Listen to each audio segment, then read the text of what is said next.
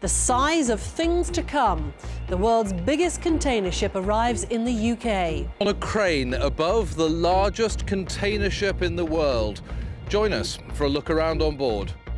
Polo isn't just big, it is the trailblazer for a new generation of giant ships.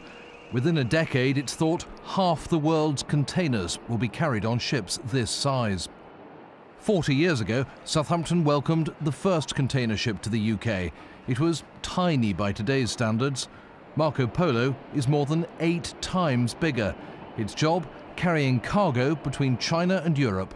Big ships, you know, they can still carry containers for quite competitive price and can save a fuel, actually, at the last.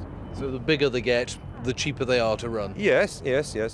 Here's an outline of the ship. It is this much bigger than Cunard's transatlantic liner Queen Mary II. The huge French aircraft carrier Charles de Gaulle looks small by comparison. And this, down at the bottom of the screen, is the largest passenger aircraft, the A380. Yet this giant ship needs only 27 crew. Registered in Britain, it is by far the largest ship to fly the Red Ensign. To make room for the new ships, a new terminal is being built. Last week, the port was given permission to dredge nearly 500,000 cubic metres of mud between the terminal and Marchwood to widen the channel. Ships are getting larger, whether it's the car carriers, whether it's the cruise ships, and now it's the container ships. People go into the high streets and they want to pay as little as possible on the retailers, and basically it's about economies of scale.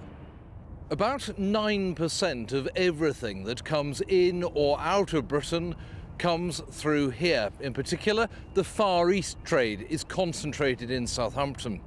Globally, both the containers and the ships that carry them are getting bigger. So the port facilities have to get bigger too. Paul Clifton, BBC South Today, Southampton Dock.